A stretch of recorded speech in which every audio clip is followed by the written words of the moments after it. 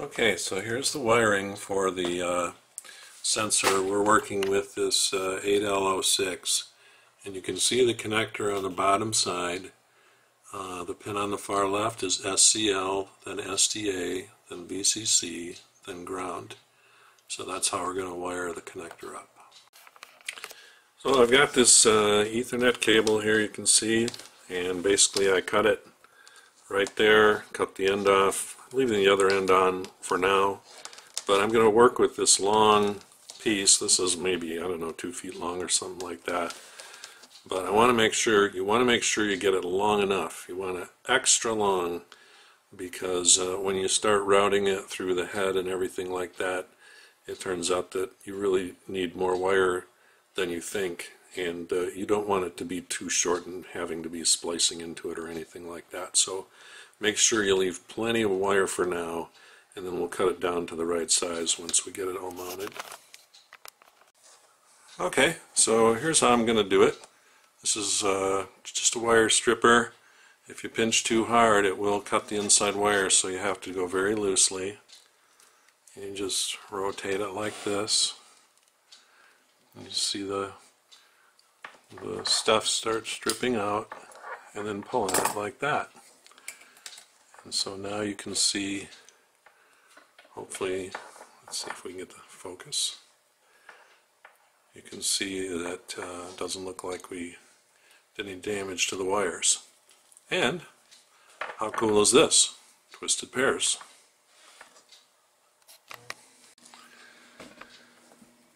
So now we're going to take each one of these twisted pairs. We're going to untwist it a bit at the end here. Separate the wires out a bit. And then we're going to strip the ends.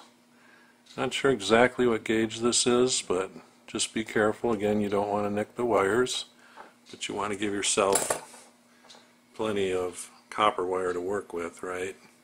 So you can see a stripped off piece of copper wire there, and we're going to do that with all the other wires. And what we're going to do is use this good old contraption over there, soldering iron, to tin the leads. And we're just going to twist it with our fingers like this. Make sure it's nice and tight so none of the strands are kind of hanging out anywhere. Put it in the holder like this. Tip so it's ready for the solder. And we just tin that wire. And then, then we need to cut the end off.